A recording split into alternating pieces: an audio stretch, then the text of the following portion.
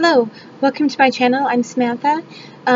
This reading is for Scorpio, Sun, Moon, and Rising signs. So my viewers who had Scorpio as their Sun, Moon, or Rising sign. It's for the week of September 21st to the 27th, 2020. I'm using the Influence of the Angels Tarot deck. And today I'm going to do the first part of a Celtic cross. So the first 6 cards of a Celtic cross, the cross part of the Celtic cross. And I'm looking for the energies that are strong in the lives of people who have Scorpio as their Sun, Moon, or Rising sign. I'm looking for what energies are strong this week with you in your lives. As always, please take what resonates with you and leave the rest. It'll resonate differently with different people because this is a general reading for everyone who has Scorpio as their Sun, Moon, and or Rising sign. All right. So again, I'm going to do the first 6 cards of the Celtic cross. And I'm looking for Scorpio, please. Scorpio. Oh, okay. 9 of Pentacles is the situation. Luxury, enjoying luxury. Sometimes it can be a sense of isolation, but a lot of the time it's just luxury, enjoying. And it doesn't have to be opulent luxury. It can just be enjoying the little luxuries in life. Maybe this card is telling you need to do more of that. Okay, and then what's crossing it is the 6 of Swords. This is a card of moving away from difficulty, you know, finding calmer waters, moving in a new direction or to new horizons. So maybe perhaps for some of you, this feeling of wanting to do that is interfering is somehow interacting with this energy of the Nine of Pentacles that I just mentioned. Maybe you want to move forward, but you're enjoying just kind of luxuriating a bit in some of the little luxuries of life.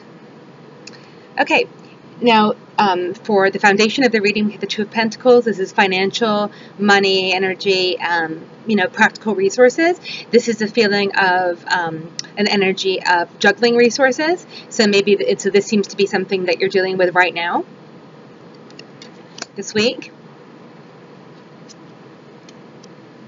For the past affecting the present, we have the Queen of Swords.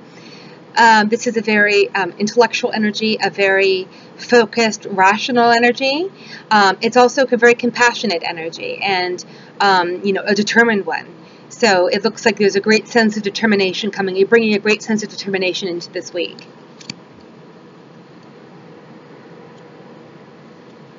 For our present, we have the 5 of Cups. This is a card of, it can be loss, sorrow, or it can be, the idea of crying over spilled milk.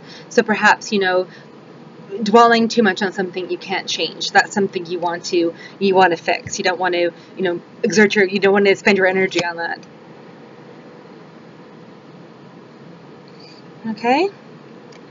Then we have the Justice card for the potential future. This is a card of balance. It can be a card of legal matters. So, perhaps coming into later in the week, you'll be dealing with some kind of legal matter, or you'll just be feeling a sense of balance or feeling a greater need for a sense of balance. And I think I'm going to add one more card to this spread. So I've done the cross of the Celtic cross. I'm going to do one more card just for advice. Okay. Our advice card is the 8 of Wands. This is a card of forward motion, fast-moving action. So I think for some of you, you might consider, putting some ideas into action, moving forward with something you've been wanting to do, and kind of using a balancing energy of Justice card to decide what's best for you before you move forward. So I hope you enjoyed your reading. Scorpio, let me know if you did. Let me know if it resonated, please. I'd love it if you would. Please like, please subscribe, and if you want to see my future readings. And I hope you have a wonderful week. All right, bye.